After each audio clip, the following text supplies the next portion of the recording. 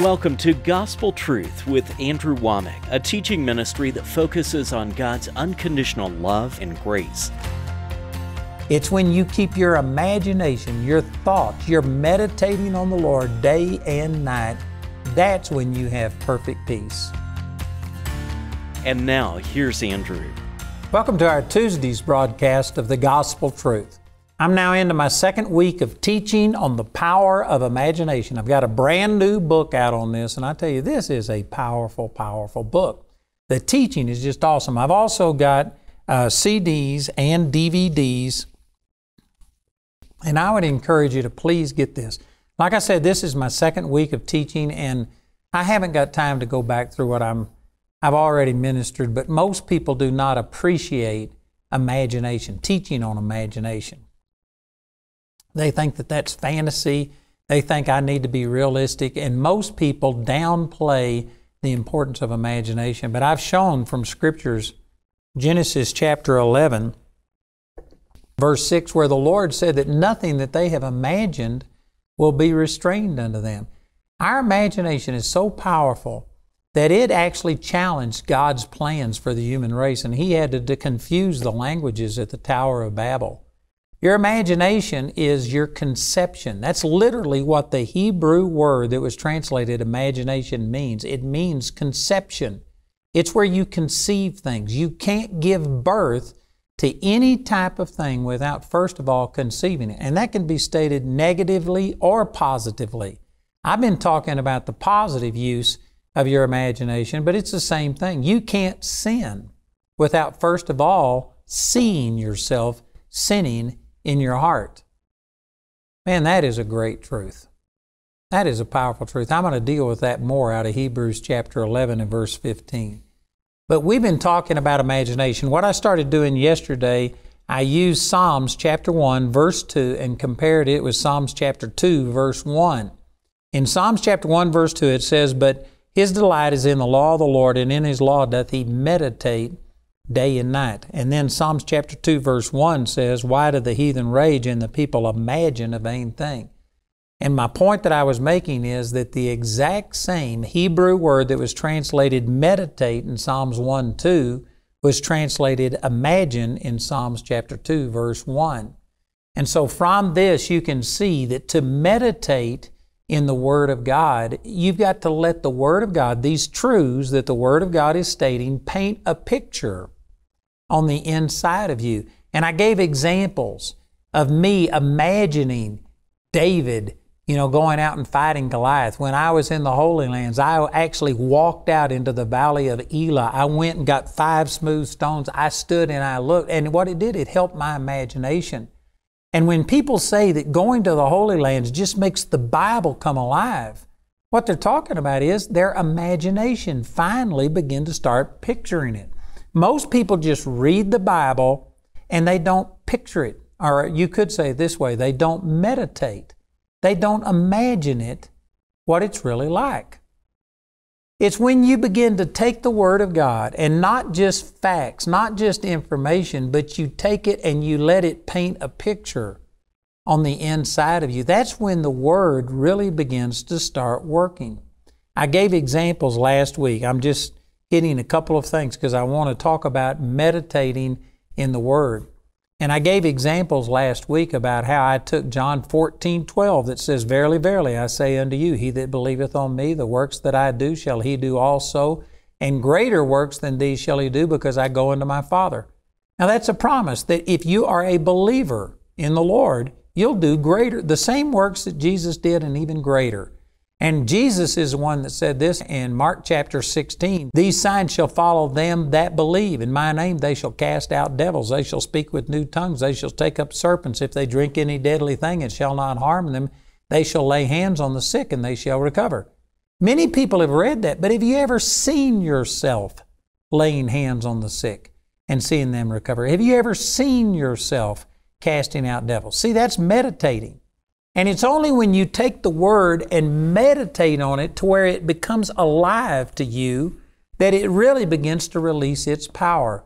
Meditation is where you take the truths of God's Word and personalize them, and then they come out through you. There's a lot of people that there's a disconnect. They can read the Word, they might even be able to quote it, but it never manifests in their life.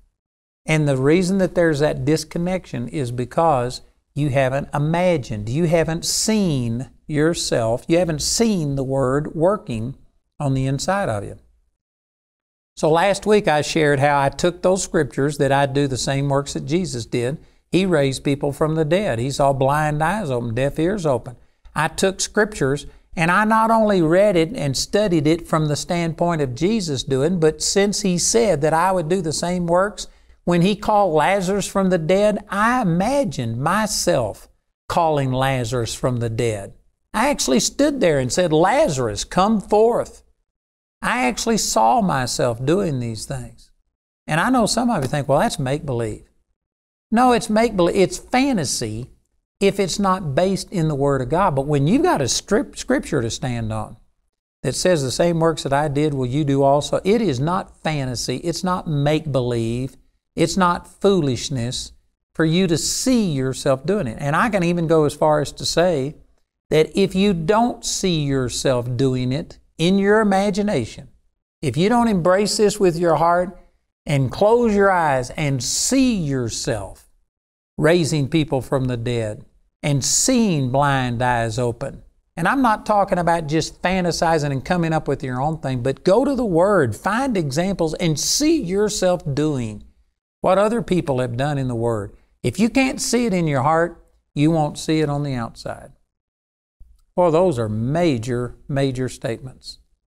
Meditation is powerful. A verse that I've already quoted, Joshua chapter 1, verse 8, says, this book of the law shall not depart out of thy mouth, but thou shalt meditate therein day and night. Again, that links meditation on. You need to meditate on the Word. Don't meditate on you becoming a rock star, on you going out and doing things that have no basis in the Word of God. But take promises about your marriage, about your health, about your prosperity, about whatever it is that God's Word promises, and you take the Word and you meditate. You see these things coming to pass. And if you can see it on the inside, then you'll see it on the outside. Man, that is awesome. Let me share a passage with you out of 1 Timothy chapter 4, and in verse 12. I'm going to read a number of verses here, but it says in verse 12, let no man despise thy youth, but be thou an example of the believers, in word, in conversation, in charity, in spirit, in faith, in purity. You know, I've got an entire series I teach in our Bible college on this. Those are powerful things, but I'm going to move on to another point. In verse 13, till I come, give attendance to reading, to exhortation, to doctrine. Neglect not the gift that is in thee, which was given thee by prophecy with the laying on of the hands of the presbytery. Verse 15, it says, meditate upon these things. Give thyself wholly to them, that thy profiting may appear unto all. This is a further explanation of what meditation is. Meditation is just giving yourself wholly to something, focusing on it to the point that you aren't thinking about anything else. You know, we all have to function in this world. We've got jobs, you've got family, you've got responsibilities. There are certain things that you have to do. And if you aren't careful, you will become so focused on all of the natural things that you do that you lose sight of the spiritual things, that you forget the spiritual realm and you aren't focused on it.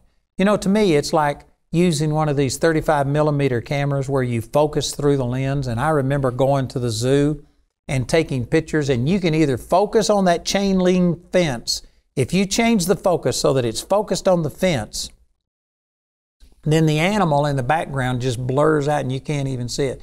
But if you focus on the animal that's in that cage, the chain link fence just blurs and goes away, and it's like you can't even see it. You need to be focused on the spiritual things. You need to focus on what the Word of God says. This is what Paul is telling Timothy. Give yourself wholly to it. Meditate upon these things day and night, and then your profiting will appear unto all.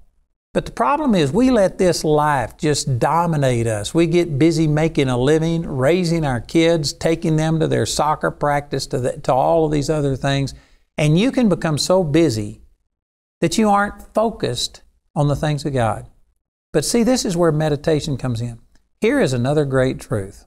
This is powerful. You could take this to the bank. This will pay dividends right away. Did you know the same part of you that worries is the same part of you that meditates? All worry is meditation on something negative. You can go to your job, and if you had problems, say, in your marriage, you could do your job, you could function, and yet you never have it out of your thoughts the whole day worrying about what's going to happen. Or is our marriage going to survive? Or you talk about finances. You can do your job, and yet the whole time you're just thinking, how am I going to deal with this, God? It looks like a train wreck. And that's what we call worry. Every person watching me knows that you have been able to function, and yet you worry constantly. You worry all day long. You may worry weeks or months at a time. All worry is meditation on the negative. Meditation on the positive is what we call a positive imagination. And you can go to work and you can keep your mind stayed on God the entire time you're working. You can be thinking about, man, I am born again. I'm a brand new person. I can do all things through Christ. God, I thank you that you are giving me wisdom.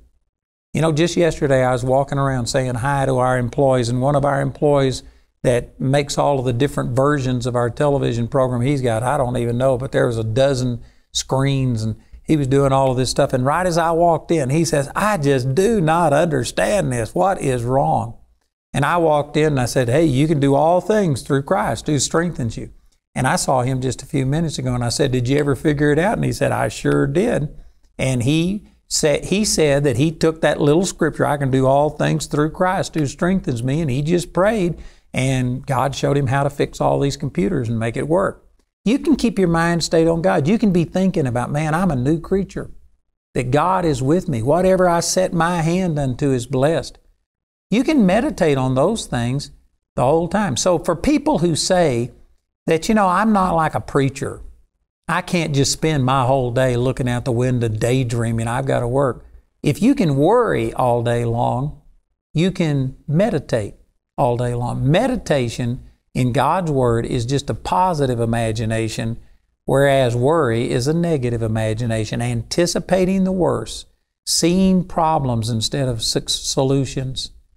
Every one of you can worry and still function. You can also meditate and still function. Let me share this passage with you out of 2 Corinthians, and in chapter 10. 2 Corinthians chapter 10, beginning with verse 3, it says, for though we walk in the flesh, we do not war after the flesh. For the weapons of our warfare are not carnal, but mighty through God to the pulling down of strongholds, casting down imaginations. These are talking about negative imaginations, but you have spiritual weapons that cast down imaginations and every high thing that exalts itself against the knowledge of God, and bringing into captivity every thought to the obedience of Christ. Again, there's a lot of people that think, hey, I've got to make a living. I've got things to do. I can't just sit there and meditate all day long. This says that we have spiritual weapons that have been given unto us, that we can bring every thought into obedience. It will cast down every high imagination that exalts itself against the knowledge of God. And you have the ability to do that. You can control your thoughts. A lot of people don't understand that. There's a lot of people that think, well, I just can't help it. You know, this person said this to me, and so I'm just thinking about what they said. You can control those thoughts. I remember an instance when I was in Seagoville, Texas, and this is back when we were struggling financially. And anyway, it's a long story, but Jamie was super patient. Jamie never criticized me. And the reason that we were having financial problems was my fault. I felt called to the ministry, and I thought I was sinning against God if I went and worked a secular job, which wasn't true, but that's the way that I thought. And so I was going to stay faithful to God, and I wouldn't work. And as a result, we weren't getting money. I wasn't ministering to very many people, and we were struggling financially. And Jamie never one time complained. Boy, what a blessing she was. But I heard her praying one time. And she says, she was praying to the Lord, and she told him, she said, you know, he's not working, and we've struggled, and I'll take it, but if my baby ever goes without food, she said, I'll go get a job. I heard her praying that. She didn't complain to me, but I heard her talking to the Lord.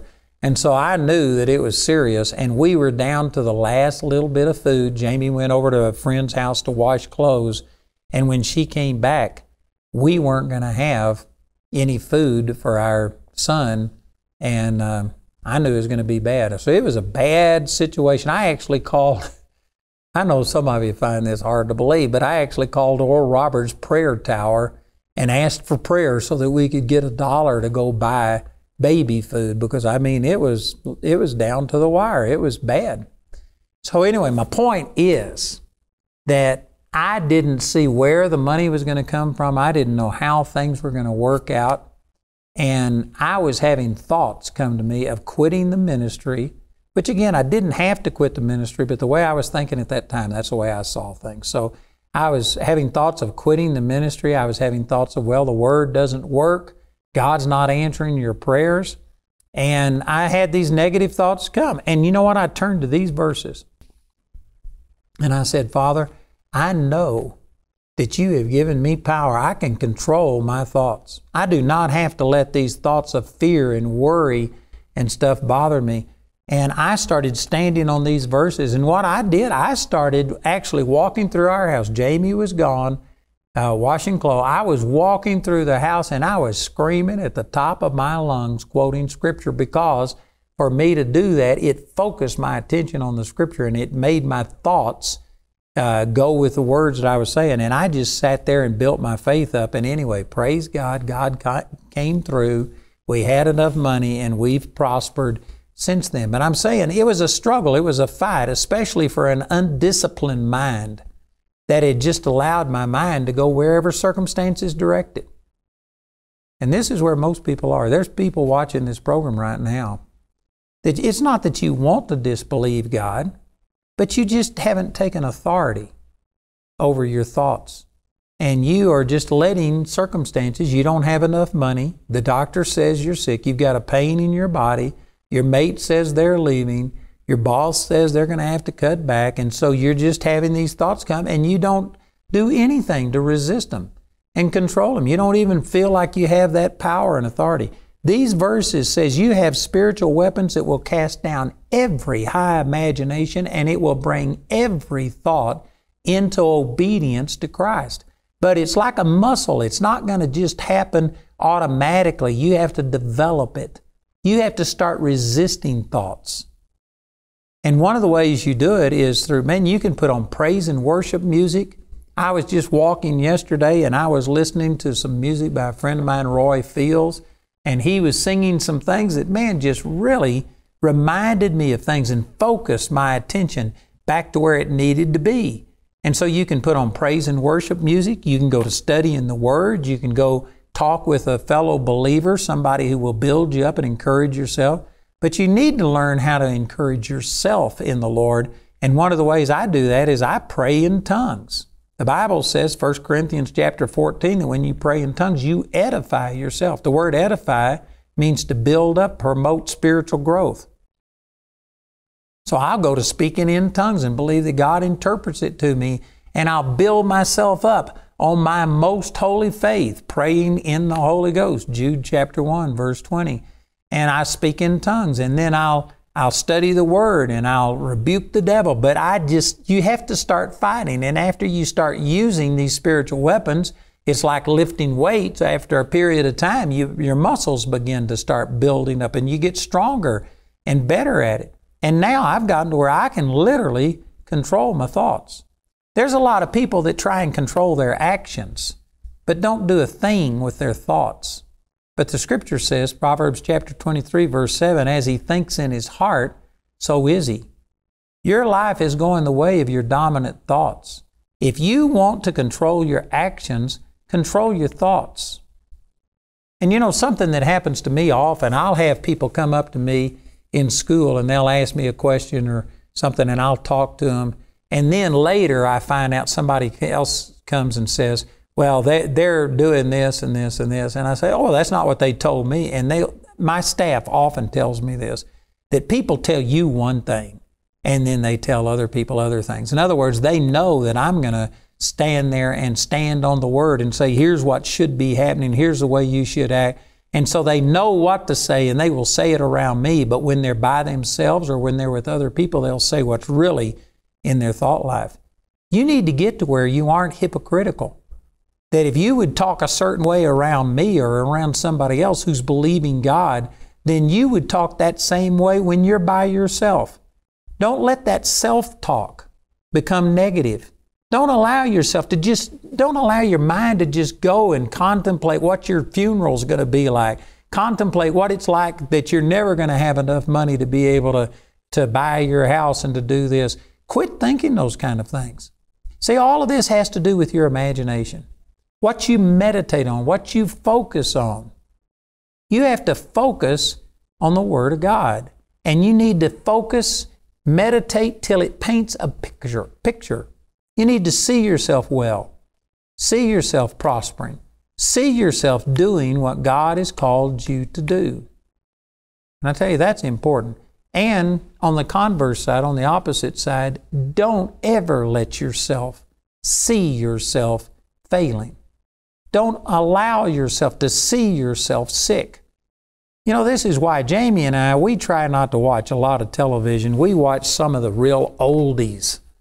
The things that were on in the 50s and stuff like that. But even those, the commercials will kill you. And they come on and they're advertising all of this sickness and all of this stuff. And you know what? We sit there watching TV with a remote in our hand. And anytime they come on and start talking about your arthritis or about your, whatever it is, man, we mute that thing. We don't want to hear those words of unbelief because I don't want those words painting a picture on the inside of me as sickness and arthritis and all of these other things as being normal. I don't believe that that is normal for a Christian. And so I don't allow myself to think it. I don't allow even other people to speak this stuff around me. People, as they leave, they'll say, well, take care. And I'll say for nothing, because the Bible says in Philippians chapter 4, be careful for nothing. So people will say, take care. And I say for nothing. I'm not mean about it, and I usually make a joke out of it, but I guarantee you, I counter things. I keep my mind stayed upon God. And Isaiah chapter 26, verse 3 says, the Lord will keep him in perfect peace whose mind is stayed upon him.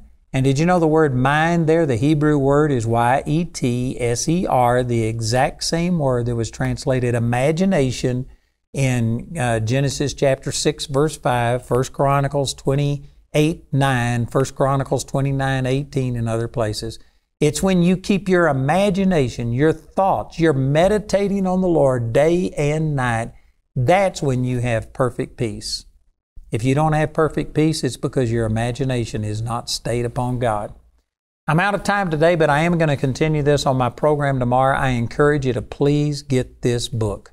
It will help you. It's a brand new book. I've also got CDs and DVDs where I'm teaching on the power of imagination. And I promise you, this is a deal changer. So listen to our announcer as he gives you the information about how to write or call and request these materials, and please do that today.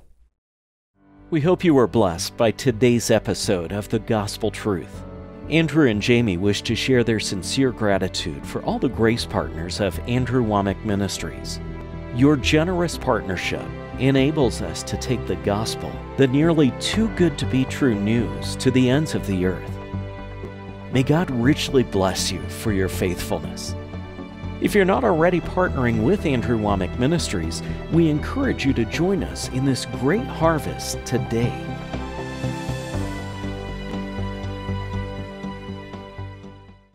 Learn how to put your imagination to work for you when you get Andrew's brand new book titled The Power of Imagination. This book is available for a gift of any amount when you contact us. This new series on the power of imagination is also available as a CD or DVD album recorded live from a Gospel Truth seminar or in a DVD album made from our daily television broadcast. Each are available for a gift of any amount when you contact us. I'd really like to encourage you to get these products. This is my brand new book on the power of imagination. And I tell you, I've mentioned this in a number of different teachings, but this is the first time I've just taught specifically on imagination. This is a deal changer. It's a game changer. And it would really bless you. We also have DVDs. This was taken from a live session. And then I have DVDs that were taken from our television program. And then we have CDs that were taken from one of my meetings. So we've got a number of different ways of you taking advantage of this. But I promise you, this teaching is something that not very many, I've never heard anybody else teach on this, and I believe it would really change your life. It has totally revolutionized my life, so please listen to our announcer and call and receive these materials. These valuable resources are also available in the Power of Imagination package. This package includes Andrew's brand new book, as well as your choice of the CD or the As Seen on TV DVD album. The Power of Imagination package has a catalog value of $50, but you can get it today for a gift of only $35. Go to awmi.net to see all the ways you can get this teaching. The individual topic highlighted on today's broadcast is available as an audio CD for a gift of any amount when you write or call. We encourage everyone to give because there's a blessing in giving. But if you're simply unable to afford it, Andrew and his partners will provide today's teaching free of charge. You can order resources or become a Grace Partner through our website at awmi.net. While there, you can discover more product details and download additional free resources. Or call our helpline Monday through Friday from 4:30 a.m. to 9:30 p.m. Mountain Time at 719-635-1111. Welcome to the AWM Minute, a small glimpse on how your partnership with Andrew Wommack Ministries and Charis Bible College has allowed us to provide free ministry through our call center, including our prison ministry, where we are able to disciple thousands of prisoners. Andrew has always made his product available to prisoners for free. We started a prison Bible study a few years ago. If a prisoner reaches out and says, hey, is there a Bible study? We will send him or her the first lesson in the Bible study. Once they get done with one study guide, we send them a certificate of completion, showing they graduated. Because just because they're behind bars doesn't mean they can't be free as God sees them. To the partners, I would have to say this: if you don't know it, we can't do what we do without you. Thank you, partners, for allowing us to change the lives of countless prisoners with the message of God's unconditional love and grace. To learn more about being a partner, visit awmi.net/grace today.